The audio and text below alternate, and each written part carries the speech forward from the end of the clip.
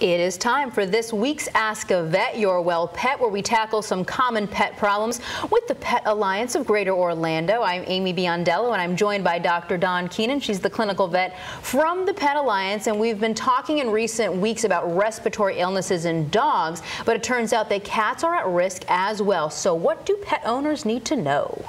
Well, in cats, most of these cases are viruses, usually caused by one or two viruses, a herpes virus or a Callice virus.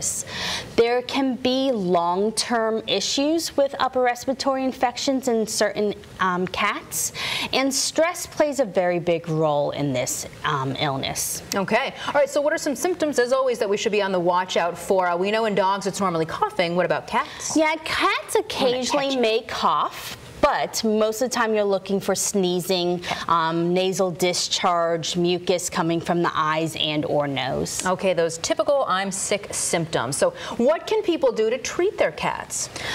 Well, usually since this is a virus, supportive care is the best option, making sure they stay hydrated, eating, drinking, controlling any fevers, but in some cases there could be bacterial components to it, and antibiotics can't be helpful, so your vet may put them on antibiotics for their upper respiratory illness. All right, so what about protection? Are there vaccines? What can be done about those stressful situations? Yeah.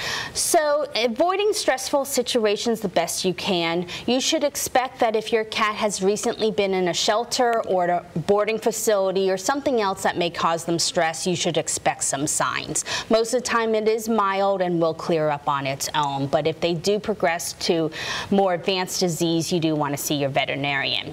There are vaccinations for it, and you want to make sure you keep your cats updated on their vaccinations. Absolutely. Now, what if you have a cat and a dog and your cat gets sick with something, or can your cat get sick with something that your dog may have had? In most cases, no. A lot of these viruses and bacteria are species specific, so that means that cats get cat illnesses and dogs get dog illnesses, but in certain cases there is a possibility of transmission between species. Gotcha. Well, thank you as always for joining us. And if you want all that information about keeping your cats healthy, we'll connect you with the Pet Alliance of Greater Orlando through our website, clickorlando.com.